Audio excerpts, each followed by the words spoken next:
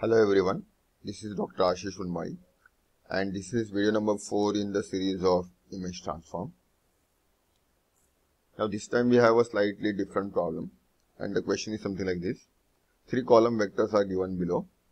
Phi 0, which is nothing but w raised to 0, w raised to 0, w raised to 0. Phi 1, that is a column vector w raised to 0, w raised to 1, w raised to 2.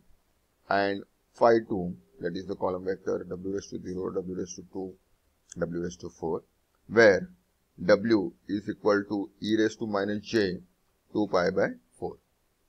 And the question is, prove that they are orthogonal. And using these vectors, generate 3 cross 3 9 orthogonal patterns.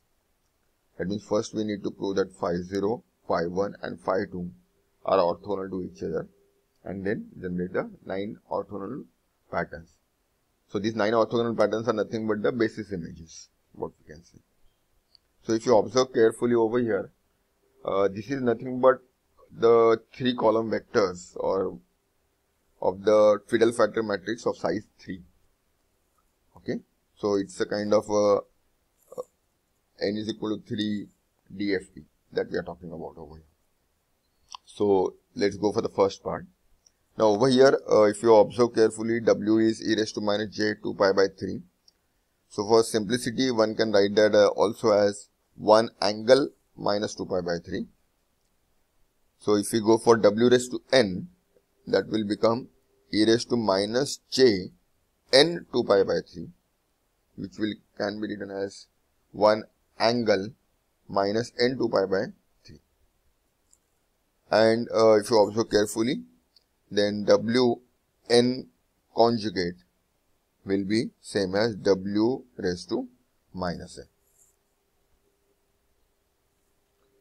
So if you want to prove the orthogonal, actually there can be 2 different ways. Okay, so let's first go for method 1. So if we have 2 vectors a and b, okay, then these vectors can be said to be orthogonal if their dot product, or we can say inner product, okay, that is a inner product with b or a dot product with b is 0 if a is not equal to b, and it is k if a is equal to b, where k is a constant. And if this constant is 1, then we call them as orthonormal. Okay.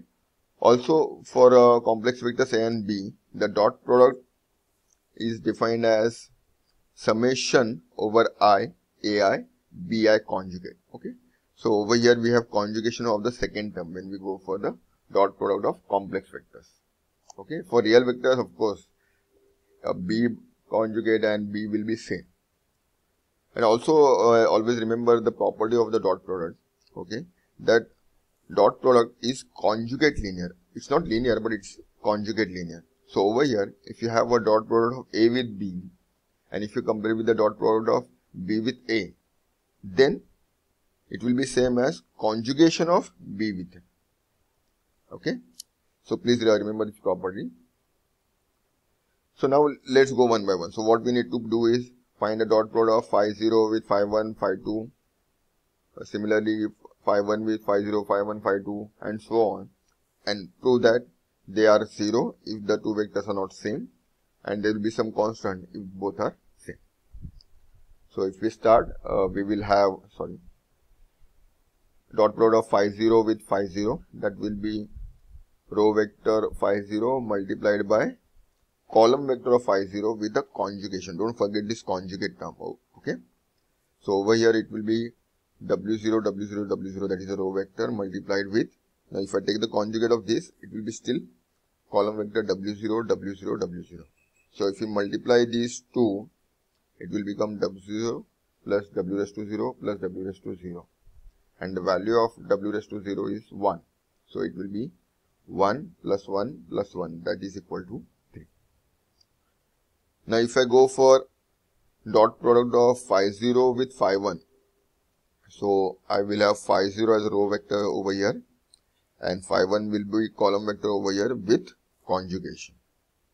So if I take the conjugate of this column vector, it will become w raised to 0, w raised to minus 1, w raised to minus 2. And now multiply this with this. we'll get it as w raised to 0 plus w raised to minus 1 plus w raised to minus 2. So if you substitute the values, w raised to 0 will be 1, w raised to minus 1 will be 1 angle 2 pi by 3, w raised to minus 2 will be 1 angle 4 pi by 3. And if we sum it up together, okay, so you can use your calculator, so you will find that this sum turns out to be 0. Now if you go for dot product of phi 0 with phi 2, so over here phi 0 will be my row vector and phi 2 will be my column vector, and don't forget this conjugation. So over here, when I conjugate this column vector, I will get it at w raised to 0, w raised to minus 2, w raised to minus 4.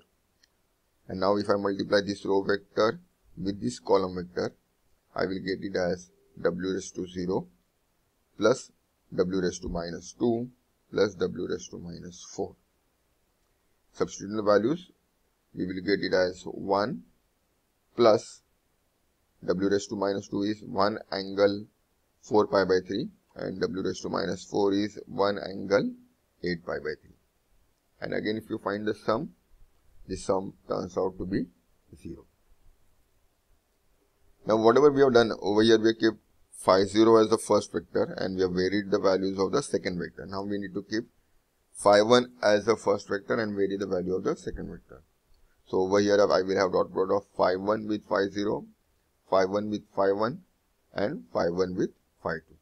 So when I go for dot product of phi 1 with phi 0, now I can use that conjugate linearity property. So I can write it as phi 0 dot product of phi 0 with phi 1 conjugate. And this one we have already found that its value is 0. So conjugate is also 0.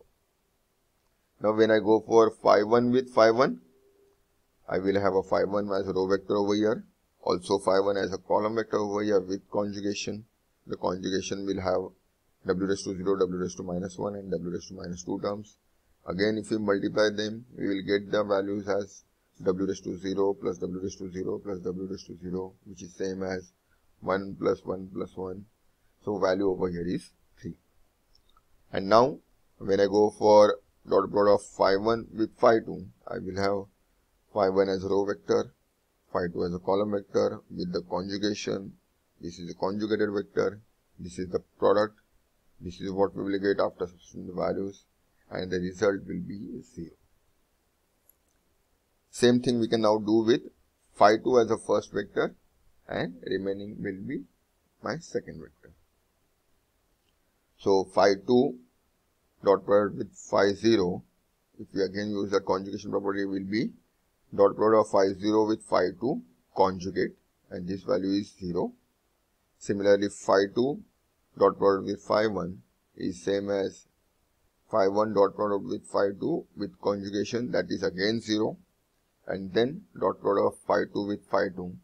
So if you substitute and find the value, again this value is 3. So if you observe carefully, okay, my dot product of phi I with phi j is 0 if I is not equal to j, and this value is 3 when I is equal to j. So this means that phi 0, phi 1 and phi 2 are orthogonal to each other. Now this is a kind of a lengthy process that we have taken up. Okay, so if we shorten up, we can have a method to something like this. So consider a matrix phi which consists of column vectors phi 0, phi 1 and phi 2. Okay, so this is what the matrix I will get. So this is my phi 0, phi 1 and phi 2. Now to prove that my phi 0, phi 1, phi 2 are orthogonal to each other, okay, I simply need to prove that matrix phi multiplied with phi conjugate transpose is equal to ki, where k is a constant and I is a identity matrix. So if we start with it, so I have phi conjugate transpose, so substitute for matrix phi, and then I have a conjugate transpose to be found over here. So if you observe carefully, for this matrix, if I take the conjugate, okay, the powers, whatever positive powers, they will become negative. So I will have w raised to 0 in the first row, second row will be w raised to 0, w raised to minus 1, w raised to minus 2, third row will become w raised to 0, w raised to minus 2, w raised to minus 4. And now we need to find the transpose of this matrix. And this matrix is symmetric. Okay. So the transpose will be same of what we have over here. So now we need to multiply this matrix with this matrix. So it's a normal matrix multiplication that we will carry out. So multiply them. Okay. So you will get terms like this and then substitute their values. Okay. So if you substitute the values and then find the final answer, you will get that answer as 300, 030, 003. If you take that 3 common, you will get it as 100, 010, and 001. So this matrix is nothing but the identity matrix. So this is nothing but 3i. So this automatically proves that my phi is orthogonal. Now to find the second part, that is the 3x3 9 orthogonal patterns, we simply need to find the basis images of phi. Okay, so again we can apply the same strategy. So phi is my transformation matrix. Find out what is your phi conjugate transpose, and whatever the column vectors of that you can write over here. So this is my first column vector, this is my second column vector, and third column vector of this conjugate transpose of capital Phi. And whatever the column vectors over here I have, these are the transpose, that is the row vectors over here. Multiply them point by point and we can generate the 9 orthogonal basis vectors. Thank you.